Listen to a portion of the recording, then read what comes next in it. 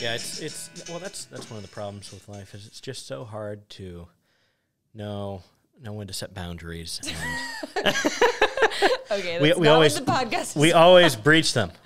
Oh, we're recording. Okay. Are we? We are. Oh. Well, let me check. We are. Welcome, Okay. folks. Can you say the I talked over you. Welcome, everybody. We are here today at Illinois Wesleyan University exploring a work of William Shakespeare, King Henry V. We are. I'm Grace Lumpkin, and I'm here with... Evan Carlson. And yeah, so we're going to jump right in. We actually, along with reading the text, we viewed two very different film versions of this text. One being Olivier's, which was filmed in 1944 in the middle of World War II, which is insane to us. And the other being Sir Kenneth Branagh's version that was filmed in 1989. One we would say is very pro-war, as it was filmed during a war, and the other is more ambivalent, which seems a little more true, at least to us, to the play's kind of original intent. So yeah. I would say so. Yeah, and I believe, just to set the record straight, Laurence Olivier, I believe, is also Sir Laurence Olivier. My bad. I would hope so. My bad. So, yeah, let's start at the top. So, we open the play on, why am I nervous? Okay, we open the play. Yeah, what happens in this play? It's a big one. It's a big one. But ultimately it is a play about war, about, going to war and whether or not it's just and the outcome of war. So we start on them trying their hardest. We start in the English court, and they're clearly trying to justify a war with France. They're doing this through complicated lineages. They're doing this through the clergy just saying, like, hey, we will put money behind it. Salic law. Yes, a very, very long speech about Salic law. And then we actually get to go to war when the French ambassador comes. So they've already started kind of moving into France at this point. England has. And so France sends an ambassador. The ambassador presents a gift. The gift is tennis balls, which is clearly a mock. So Henry gives a speech that some would see as a tantrum. But really, at least in my reading of the play, really seems like he grabbed a justification and ran with it. Mm-hmm. Yeah. Should we read that speech? Well, let's keep moving through the play. Okay. Yeah, we can. Yeah. There's so much left. Okay. Where'd you just leave off? That was We're going to war. We're going to war. Oh Lord, yes. And before that, we see the regular old people who are about to get ready to go off to France and England. And that's where we find out that Sir John Falstaff, who Also a sir. Sir, yeah, in a different time. But he was a knight, and he would have been going to war with them, but he's sick in bed. He's dying of a broken heart and other ailments, and they're all mourning his loss for just a moment. Yes. Before they go off to war. And then we hop back to Henry, who is faced with some traitorous fellows. He finds out some of his closest advisors are working with France. And so he gets them real good. He gives them a little letter that they think is their assignment within the war, something to bring them honor and prestige. But in fact, it is a letter saying, we know what you did, you evil traitors. Oh, yeah. I mean, if he hadn't of treated Falstaff like he did, Falstaff might have been proud of him for that little moment of trickery, a little bit of Hal. And we see a little bit of Hal throughout this play. Oh, yeah. Yeah, so we got traitors are gone. We're going to war. We get that first battle. We get the very famous "Once more unto the breach" speech that many No. Oh, it's great. We'll say it later. We'll say it later. And so this first battle at Agincourt, the first one's at Agincourt. Is the second at Agincourt? Wait. They do have a battle, though. Wait. Which? Sorry. I think the details muddy things up. Okay, but they no fight. details. They fight. They fight a battle. They win a foothold in France. Yeah, and we see some soldiers. We see Fluellen, who's very well versed on military history and enjoys talking about it. He's a Welshman, much like the king himself, King Henry, and lots and lots of these little conversations happen. We see the French very much believing that they have the upper hand. They do. In this play, they've got way more men.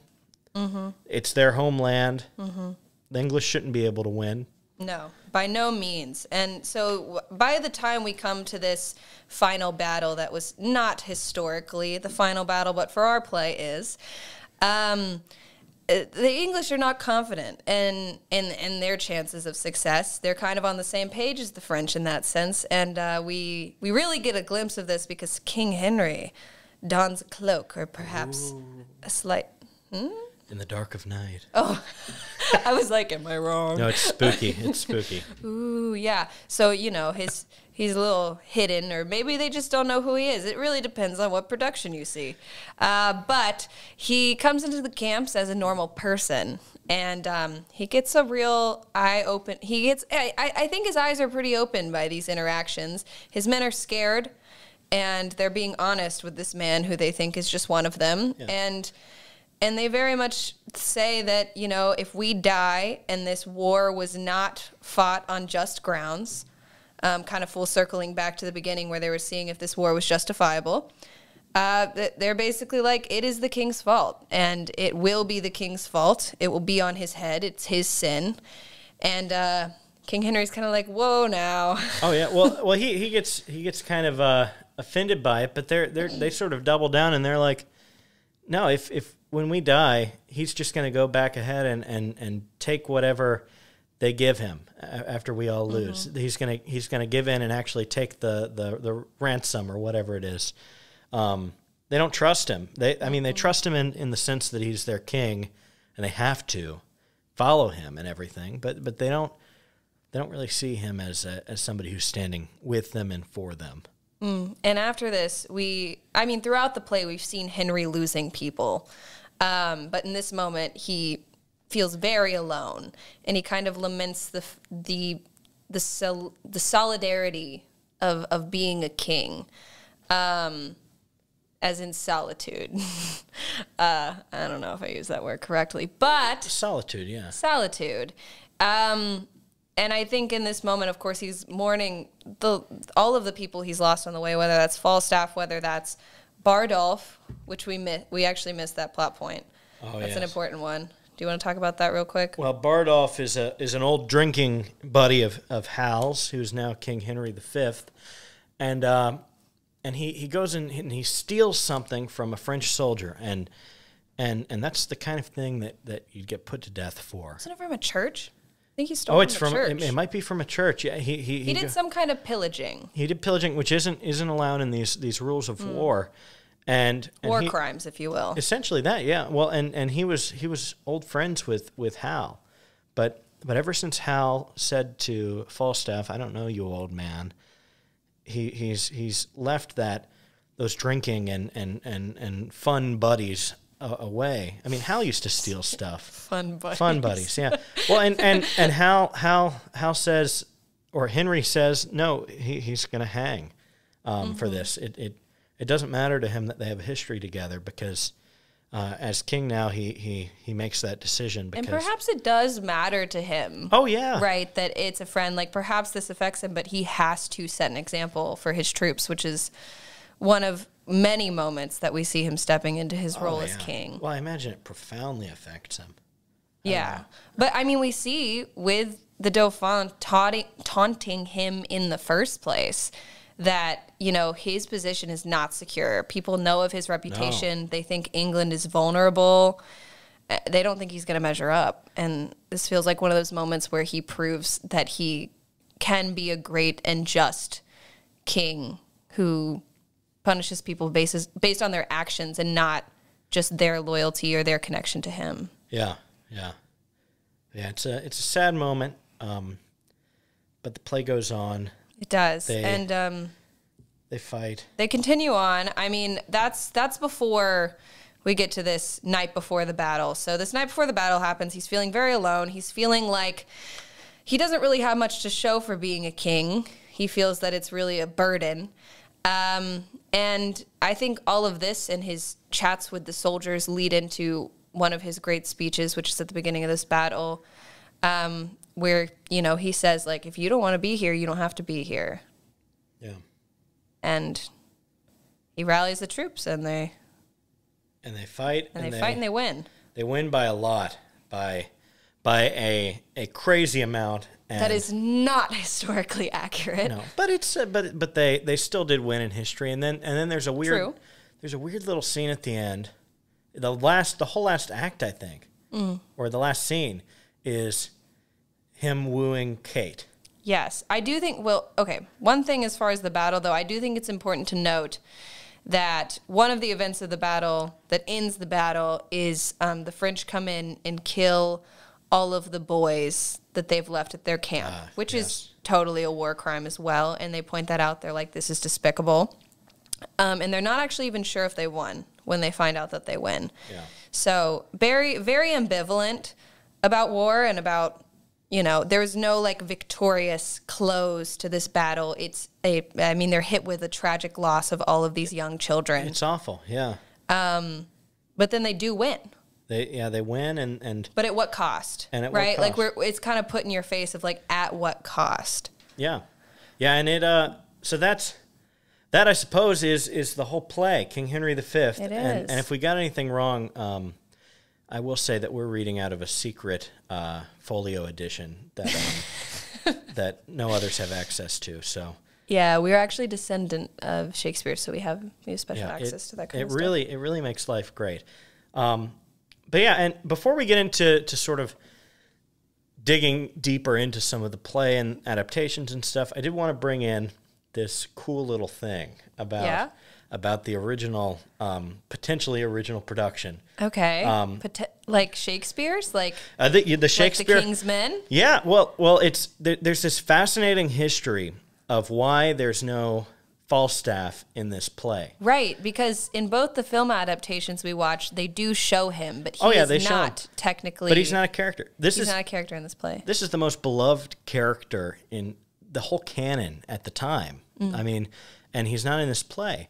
And interestingly enough, at the end of King Henry IV, Part 2, the epilogue says, one word more, I beseech you, if you be not too much cloyed with fat meat, or our humble author will continue the story with Sir John in it, and make you merry with fair Catherine of France.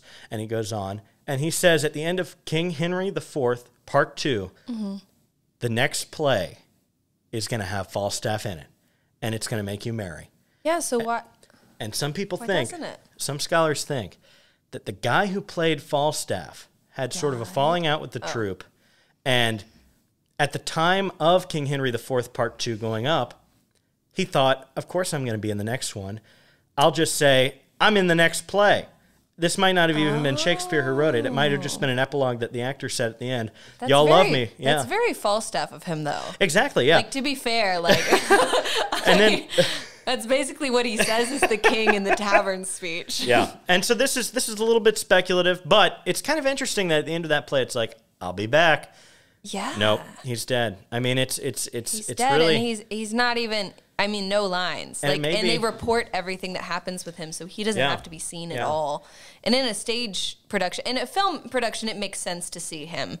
But I can't imagine having an actor simply lay in bed and die for a second. No. Yeah, they wouldn't have done it. You just wouldn't cast that person. Well, it's sort of fascinating because to kind of get into the whole idea of war, I mean, this is a different play than the first two. Falstaff is sort of this funny guy. I mean, he brings out these profound insights into humanity, but he's still got some hilarious moments. But this play doesn't have any kind of humor like that. And it doesn't have a clown character, which apparently a lot of versions of Henry V at the time had a clown with Henry. This is not as funny as other versions of this play, or what this play could have been if Shakespeare went with what was popular with Falstaff and continued on with that. And what we found really interesting upon viewing Olivier's Henry V, the 1944 war, very pro-war version, was that, so the beginning of this production was set in the Globe, and the end of this production was set in the Globe. And the middle, when they went off to battle, transferred you to a more realistic setting, which I say realistic, but it's still painted and it's still models, and we had a fun time with that. But scenic design needed some help back then. But they start and end in this playing area where they very much I don't know if it's a stylistic choice or they very much attempt to make this play funny. The whole beginning, it's a bit of a mockery, and they kind of make the lords. They make the clergymen who are coming to Henry in the beginning clown-type figures. Yeah, they're sort of bumbling over Salic law. They've got lots of papers, and he's like, "Wait, what's the next piece of Salic law? Mm-hmm. Here it is. It's in this." And it's strange physicalities. It's a whole joking thing, and it starts it off with this.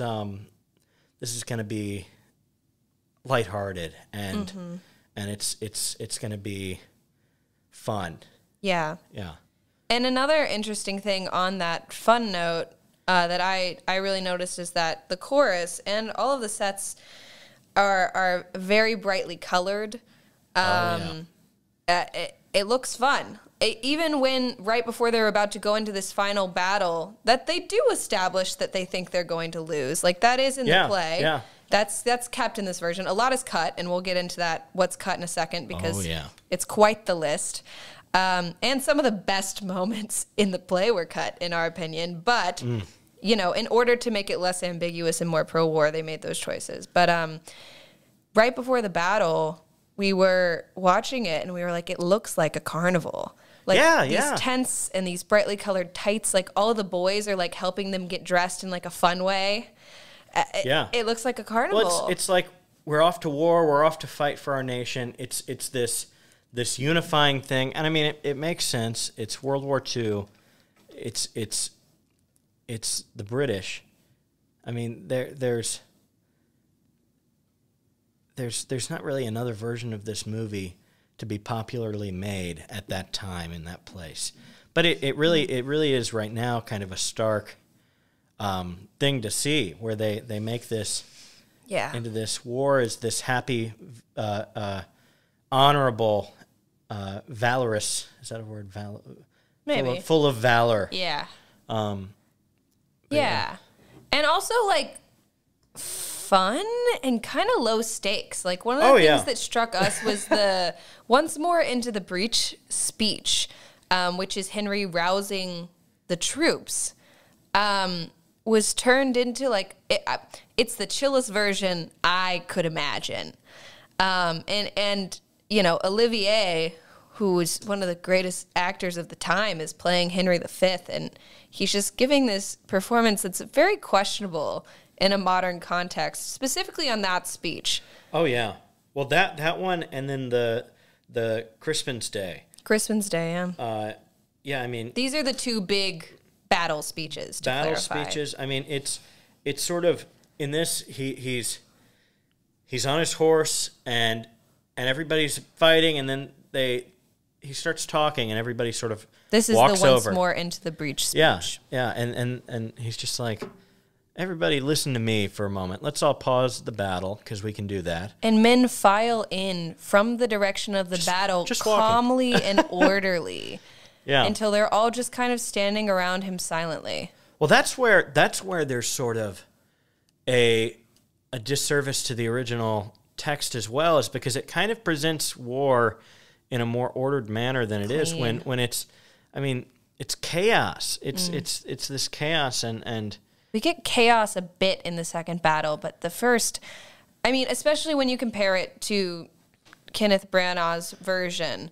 The Once More Into the Breach speech is much more impactful because both have these openings that are leading to a battle, but this other one, Branagh's, we're seeing explosions in the breach, and you can see that going in there is scary. Like, you understand why the troops are running away, and you're understanding why Henry has to motivate them, and it's a very, vigorous speech because you can tell that it's terrifying. Oh, yeah. You're not seeing the battle on the other side, but you are seeing the general idea of what's happening. And we just get a more realistic feel of what war would have been like. Yeah. Grace? Yeah. Would you like to read part of that speech? I'm nervous. For us? Where is it? Well, I have no idea. That's awesome. Do you want to talk about something else while I find it? Well, it's... or we could edit this. I believe that we should not edit. I found it. Just read us the first part so we can... I got it. Okay. We can enjoy this language. Your soldiers, you're fighting France, and your king is now speaking to you, and he says, "Once more unto the breach, dear friends, once more, or close the wall up with our English dead. In peace there's nothing so becomes a man as modest stillness and humility. But when the blast of war blows in our ears, then imitate the action of the tiger, stiffen the sinews, conjure up the blood, disguise fair nature with hard favored rage. Then lend the eye a terrible aspect. Let it pry through the portage of the head like the brass cannon. Let the brow o'erwhelm it as fearfully as doth a galled rock o'erhanged and juddy his confounded base." I'm going to stop now. Okay, sure. But, I mean, whew, that is... You see the imagery and the... This is where you can see that somebody could interpret this play in a pro-war way. Because this is just... The epitome of, like... It's glorifying the glory in war and ugly parts. I mean, he says, in peace, you want modest stillness and humility. And not humidity. Humility, although it's in England, so, well, this is actually in France. But in peacetime, they'd be in England, hopefully. So that's why I said that. He did not mean humidity. Shakespeare did not mean that. No, but he did mean humility, and so he's saying in peace we need to be this one kind of man, quite humble. But in the war, when the blast of war blows in our ears, then imitate the actions of the tiger. It's almost like occasionally we are called to war and we have to act. It's really a call to fight, and you can see how this, in especially World War II, could be used as a call to action and a call to for national pride. Not the way he read it, but yeah. Well, no, I mean Olivier was... That was questionable. I appreciate that the historical significance of this play, and I imagine that we since then in the modern era have grown in our understanding of acting Shakespeare. There's many after him who've done good things as well, but he was a visionary in some ways. But I mean, this speech in particular, I mean, there is sort of that case to be made that this play is a pro-war play. It's a glorifying war play in that sense. There's that one side. There's text to back it up, which Olivier does. But what I think is interesting is that there are moments that are pro-war, but I think there are an equal amount of moments that are anti-war. But what's interesting in this version is that they cut a lot of those so that textually it's more pro-war because of the cut. Because I think, like, again, like with our victory, we've got dead children. Or like with this speech, even in Branagh's version, we've got the like literal like blasting fires and the crawling in the trenches, in the muddy trenches. It's awful stuff happening. And that's and you'll see how we set that up there. It could be pro-war, but now we're getting into our thesis. Anti-war. Our anti-war thesis. Potentially, I think there's a case to be made for it being an anti-war play. This is I really do. Okay, here's my thing. I really do think it's meant to be ambiguous. I think it's meant to show both sides of war, and I think that it attempts not to take too strong of a stance either way. Yeah. To show you that war is complicated, which I think we know that, but thank you. I'm sure in Shakespeare's time, we didn't know that necessarily. I mean, you've got to think of like coming off Crusades, coming off of... Oh, yeah. All of these battles were justified. I mean, even like coming off of the history of Henry V, like having, our nation, England, having England, Shakespeare's nation go to war just because they wanted France ultimately. Oh, yeah. I mean, how do you justify that? Like now, I don't think we could get away with it as easily. Oh, no. Well, that's the thing is I agree with you. I think it's ambiguous, and Shakespeare scholar James Shapiro agrees. He says this play is not an anti-war play. It's not a pro-war play. It's a going-to-war play, which I think he's right. Go to war. I would say, though, that when I bring myself to the play, for me it's anti-war. Like when I imagine it in the theater of my mind. It's less ambiguous. That's true. Reasons. Is that? I mean, how is that for you? When you imagine this, is it still ambiguous, or do you bring that to it? I do think within if I were to direct Henry V, which I don't think I would or I will, but I do think ultimately anti-war. I mean, I think we open on them trying to justify a war that's not really justifiable. We come back to that later with the men saying look, if this is just if this wasn't just, we're all just going to die for no reason. Yeah. I think there's so many things that bring up how trivial war can be and how harmful. Because even Henry's speech when the French ambassador, shows the tennis balls, he says this mocks for mothers out of their sons and my God, yeah. Wives out of their husbands, and mocks from the beginning we're seeing the loss. It's awful. I mean, it's sort of, I mean, to me the biggest passage that changes things is the final epilogue. Where I think it summarizes a lot of this, where it's like all of this seems to have been for nothing and unjustified. Do we want to go through the things that were cut in Olivier's first and end on the epilogue? Oh, we can end on the epilogue. Let's build. I'm itching to read that. We're epilogue. Hopping around in the play a lot. Yeah, but remember we have that secret folio. We have a different ordering. It's fascinating. So in our traditional ordering, just to keep up with the audiences at home, Olivier cut a lot. So the main points we're going to hit here with the things that he's cut. He cut Henry's advisors being traitors. He cut Lord. Bardolph being hung for stealing. He changed the sequence of the final battle in a way that I think is pro-war, and we'll get into how that works. And he cut the part of the epilogue that... The secret part.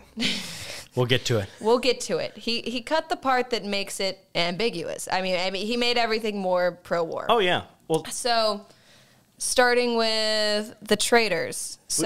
We were sitting there watching this scene, and he was like... on a boat. He was on a boat, and he was like, so... this guy over here, he did something bad. Should we treat him with mercy or should we not? And they were like, oh, do a big punishment. And usually what happens next is he's like, okay, well, I found out you all were traitors, so I'm not going to use any mercy on you all because you think I shouldn't use mercy. But in this, he just says, okay, we won't use mercy. And then it goes on to the next thing. And then he walks away. It's interesting because they keep in... So when Henry knows that they're traitors, he, in the realm of playing tricks... / asserting his power, asked them, how they would treat a petty criminal who was maybe just drunkenly rambunctious. Doing stuff, yeah. And they're harsh on him, and then he turns it around and is harsh back on his advisors, as Evan was describing. But for some reason, they leave in the setup and then they take away the punchline. It's no one's a traitor in this war. We were like, what? Well, it was like saying, of course England could not have any government but a unified one. Well, that's what you said during the film, because I was like, I think they cut the traitors, and you were like, national unity. Yeah, no Englishmen were on the other side in World War II, I'm sure. Well, that's the thing is, I mean, you'd think that they would want to show that traitors should be punished in a way. But it was like... It's a weird cut. It was a weird cut. I feel like, I mean, this sort of has to do with all. And they cut the chorus saying that would happen. That would happen. I mean, it's all these cuts that sort of, when added up, it makes this character that Shakespeare's written, Henry V, who is this full human being, into one who's not a real human. I mean, it reads like... That was the thing with Olivier's performance, is I was like, it works, but you've taken away some of Henry's most human aspects. His personhood. And his personality, really. And what makes him a great king. They took away some of the moments that make him great. Oh, yeah. Well, it sort of reads almost... Like, when you watch the Olivier version, I almost see it as a play by one of Shakespeare's contemporaries, you know, where it's the same kind of language, it's the same stuff, but it doesn't have that life that Shakespeare has, you know? That thing that makes Shakespeare's playwriting special. Yeah, so it took it all out, and it was like, it's like if you had Hamlet, but you took out every time that he was sad. Like, was sad or questioning if he should die, you know? So coming to another moment that we're sad. It's really funny someone was playing Hangman on that board. Oh, my God. Oh, we're in the library currently. This is a podcast studio, and we've written notes on the board just to make it so, guidance, a road, a path, and somebody played Hangman. I didn't notice it until right now. So another thing they cut was the hanging of Bardolph. So Bardolph, as we mentioned earlier, used to be pals back when Henry was Hal, young rogue, devilish young... Okay, anyway.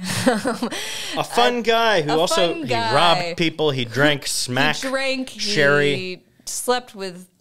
people. Women of the night.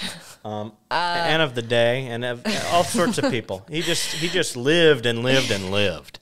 So this is one of his friends from then, and he is caught robbing a church, and he is brought before Henry, and he is told of his war crimes, and Henry goes through with executing him.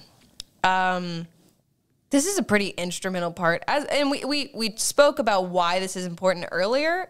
So now I think it's good if we mostly just talk about why cutting it is significant. Mm-hmm. Once again, we're taking out the English doing wrong.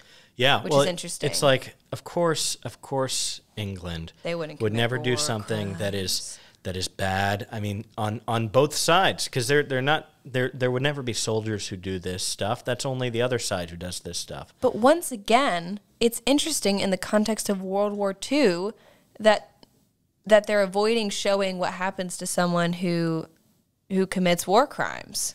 Yeah, I mean, it really is. It's this hollow version of this play. It really is. I mean. And it's another instance of Henry not being a real person, because he doesn't have to struggle with that. Because when he sees Bardolph, he remembers him. Yeah. I mean, he remembers him, and he still decides he needs to hang. And that's especially, it's in the text because Llewellyn, right, is the one who comes up, and he's kind of like, it's Bardolph. You know, like, and depending on how you play that, I think it's important that it's clear that, you know, Llewellyn is like, you know this guy. Just because it kind of clues in the audience. And the cool thing about film is that we can have things like flashback, and Kenneth Branagh makes use of this in that we directly see that, like, when Bardolph is being hung, he is remembering good times with him. And he actually gives some of Falstaff's original text in Henry IV to Bardolph. And it really...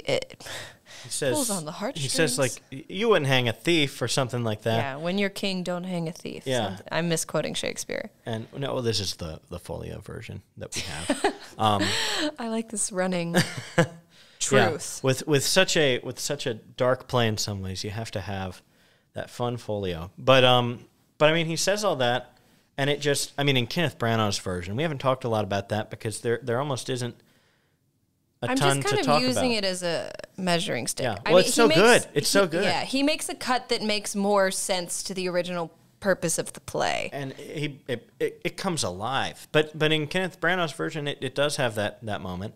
And in that play, Henry feels like a real person. Mm-hmm. And in Olivier's, he just does not. He feels like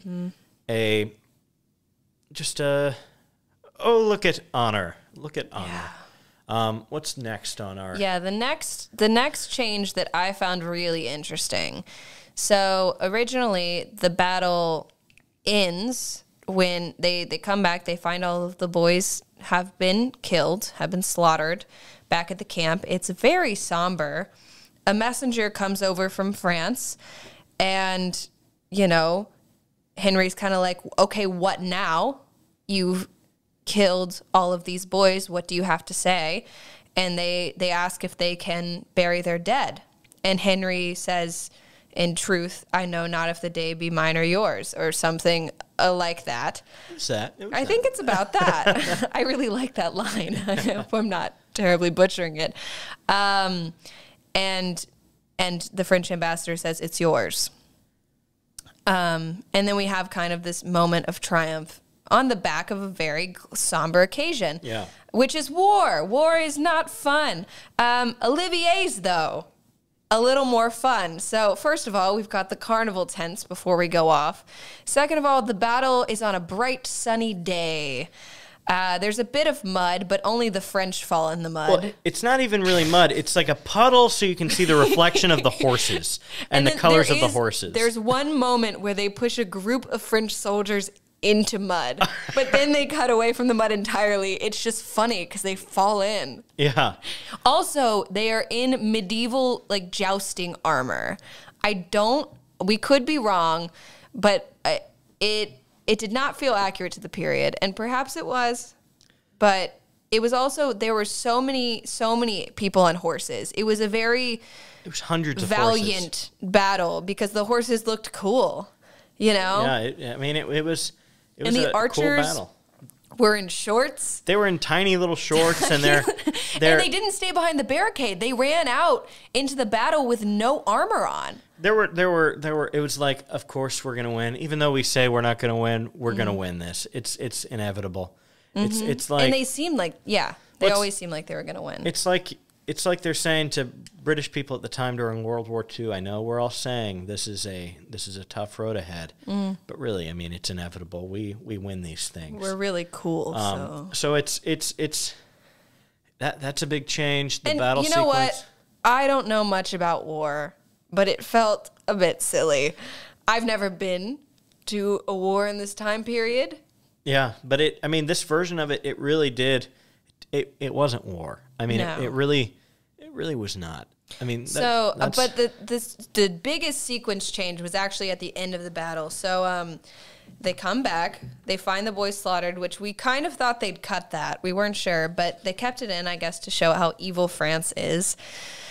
And then Henry rides off angrily, meets the Dauphin on the battlefield, and defeats him, ending the war. Yeah. And then he rides back to the camp, and when the French ambassador comes, they already know they've won. So we cut this moment of him being like, in truth, I know not if the day be mine or yours. And instead, the French ambassador comes up, and he's like, what? What do you have to say? And then the French ambassador is like, I have this to say, blah, blah, blah. He's like, also, you won.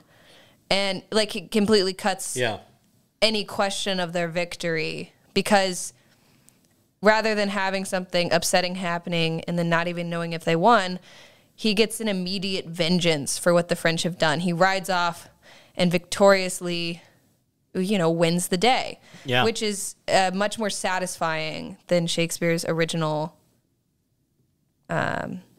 way of things. Yeah.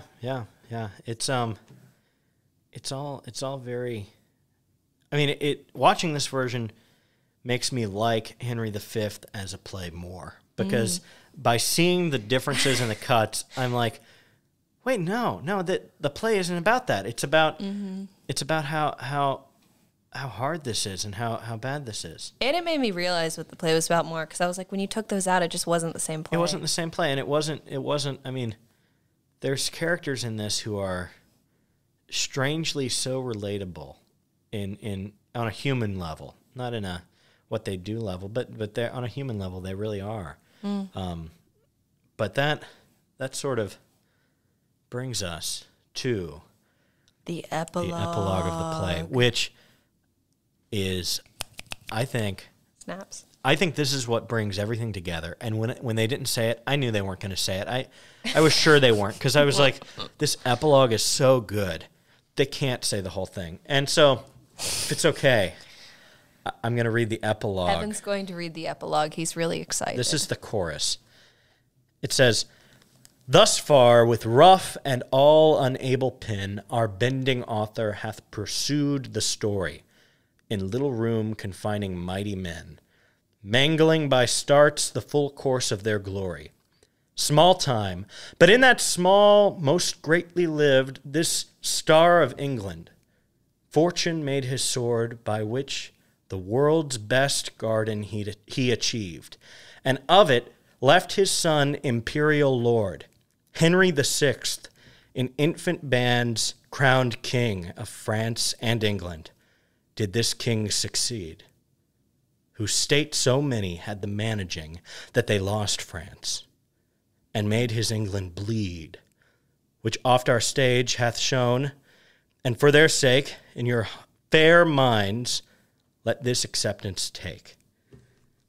So this is interesting because he says, we put on the play, our author wrote this play, and it's not exactly what happened, and we could never do it exactly justice, but it happened. The Star of England, this celebrity, King Henry V, but his son, King Henry VI, lost it all. It was all for nothing.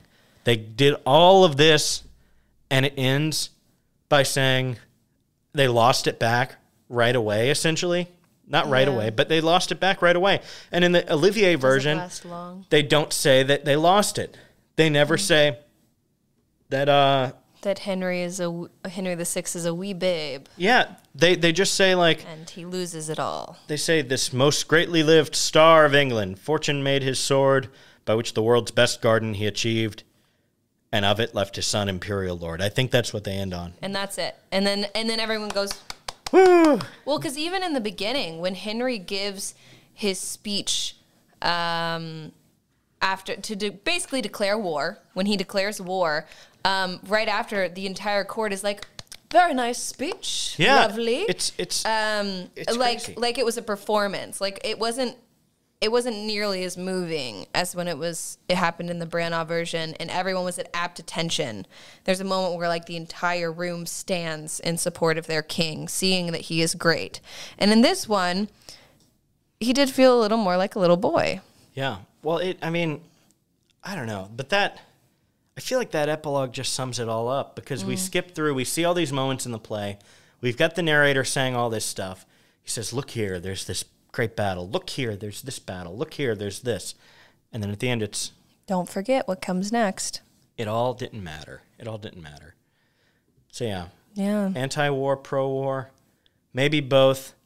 For me, it's anti-war, but it's also, it's full of life. It's ambiguous. Which maybe... And, I really hate war, but the play. Yeah. Well, I think saying that we hate war is a good transition into the sort of our epilogue of this, because this is all stuff that we have an opinion on, a grasp of. But there's this strange part of the play to me that is Kate. It's a woman. Basically the only female role of royalty, the nanny of royalty. And her. There's there's also Mistress Quickly, who's got some incredible parts, but this is the only, but brief, but yeah, she's the one who delivers the Falstaff news and all that. And but she's not. She's only in the not beginning royal. of the play. She doesn't come in later. But this role is the woman who's in it at the end, and it's strange. It's kind of out of place. There's one scene where we see her attempting to learn English, and it's very much comedic relief. There's some wordplay in there that's quite dirty. We won't get into it, but you know. She's learning English. It's mostly French. But then after the war, after all of this happens, there's sort of a break. And then Henry comes and there's a wooing scene. He woos her. And it's very fast, but they end up getting married. Mm-hmm. Or to be married, at least. And it's interesting to me because ultimately, you know, the king of France chooses to leave them alone together. And I just get the sense that, like, she doesn't really have a choice in this. So I guess it's a little confusing to me that they go through this entire scene. And also, there's no way that he loves her. No. So why is he even, and he doesn't have to, quite frankly. So I've been wrestling with this. It confuses me. Let me share my theory. Okay, I'd love to hear. We'll see if it holds ground, if it maybe does anything. Because I was like, so all this other stuff in the play, I mean, the epilogue is so fantastic in the way it shows that. I kind of like this scene, though. Well, that's the thing, is I was like, but why would this happen if it didn't matter? Then I was like, what if it does matter? What if this happens after the war because it's showing what could have been done instead of the war? It's showing that if he had wooed her, if he had tried to have love be the thing that brought the two countries together, it would have worked, because he still has to do it at the end. He still does it at the end, despite having just fought in this war. He still has to woo her. But at the beginning, he says, they offer her hand in marriage, and he says, no, I won't take that. But at the end, he does that. And so I was like, maybe this is showing, if he'd only just done this, he could have skipped all the other stuff, because it's so out of place. It feels so strange that this is what we end on. And I was like, maybe, does that hold any merit? I think that's interesting. I think it does. I think that's definitely a way to view it. I mean, I don't really have a way to view it. I do have opinions on the scene itself, though, which is what I can share. Yeah. And that's kind of the issue of consent here, because that's what I've seen people discussing, is she's somewhat coerced into it, but then it can be played like she's enjoying this, but then he is kind of like, no. And she's all like, no, we don't kiss here. And he's like, oh, but we can. I'm the king, yes. And in both the film versions we've seen, it's ended up being sweet. But textually, there's nothing she really says that directly implies that. Like, I think it can be read into, certainly. Like, I think a lot of her lines being like, oh, like, I don't know what you mean by saying you like me. I don't know what that means. That can be played that way. But then I'm wondering why she holds out so long. And I think it's just that her name is Kate. But for me, for some reason, it's somewhat reminiscent of the beating of Petruchio and Caterina in Taming of the Shrew. I mean, it's a very different scene. There's not a matching of wits or any of those things, really. But I think in the chase and the, like, certainty that, like, she will want him, Henry is certainly more humble, and he says, like, I have no other way to woo you, and all of these things, but he's still giving these long speeches to win her hand. Yeah.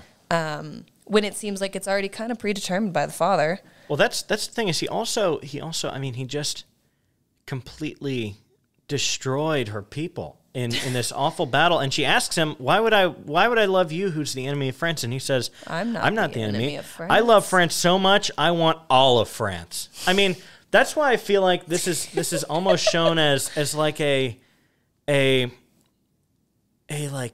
strange little, like, you see how love can't happen now? You know? Like, if they had started without war, they maybe could have fallen in love, but now it's just this weird language barrier. Because it's so there. I mean, there's a barrier. Yeah, the language barrier. Maybe that represents they've been at war. Now it's this, and out of this marriage comes their son Henry VI, who is a failure of a king. Yeah.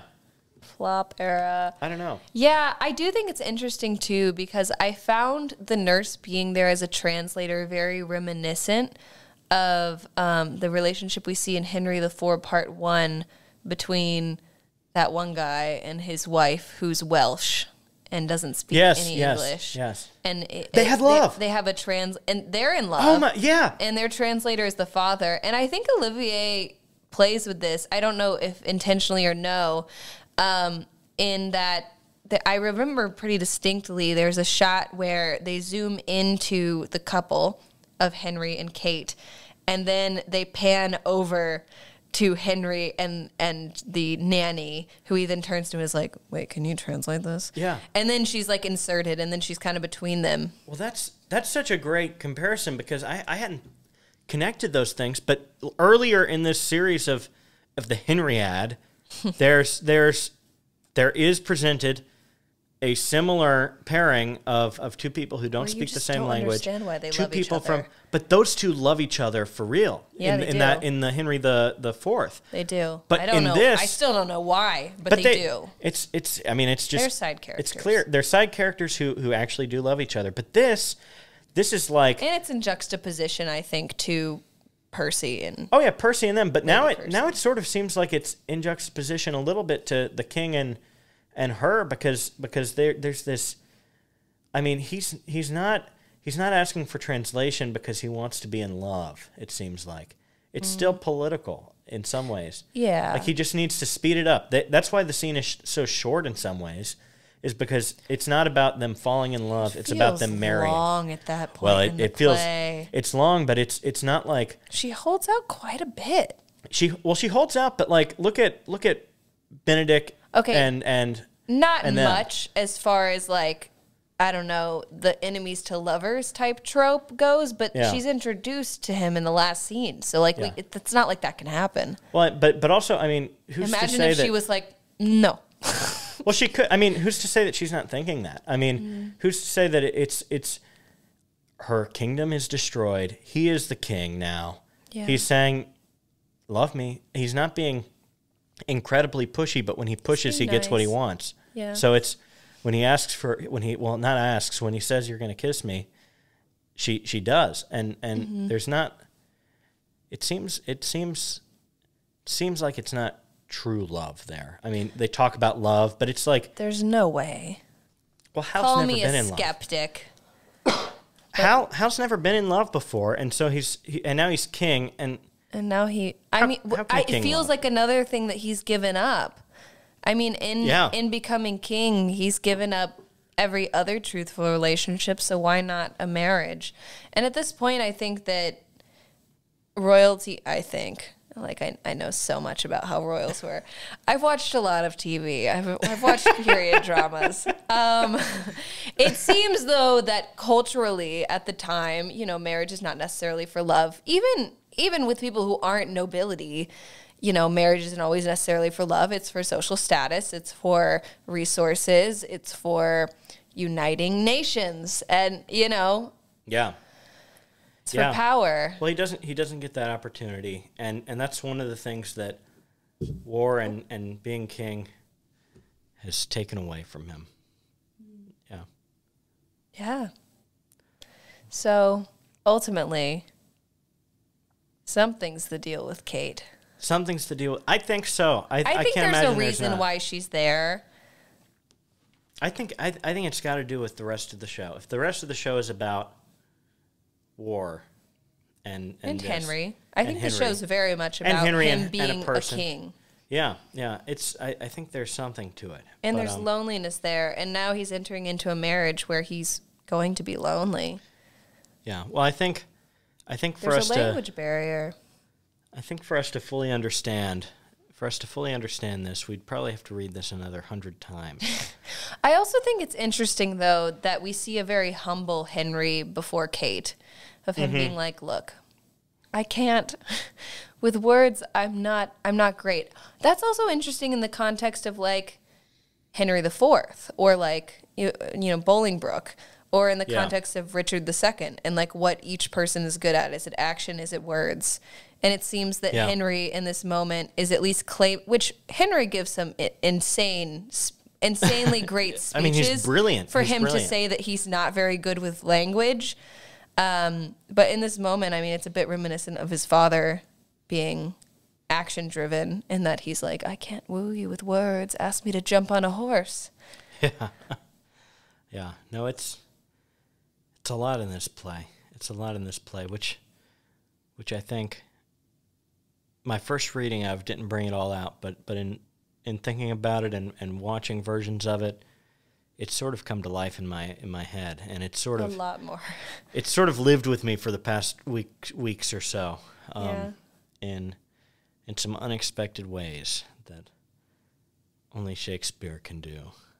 It's a pretty good play. I always thought I would really hate the history, so I'm very grateful to this class for making me read them, because I feel like it just with the Henriette, without Henry IV Part 2, I just still feel like I know a lot more of even just like what Shakespeare was considering at the time. Oh yeah, yeah, I believe so. Yeah, I believe so. Well, okay. I think we can wrap this up and say a couple thank yous. Thank you to Professor Ames Library. Ames Library for their podcast system. Professor Joanne Diaz for your wonderful class and guidance and humor. Yes, I appreciate that in the mornings. And fun and for letting us always walk in just 2 minutes late.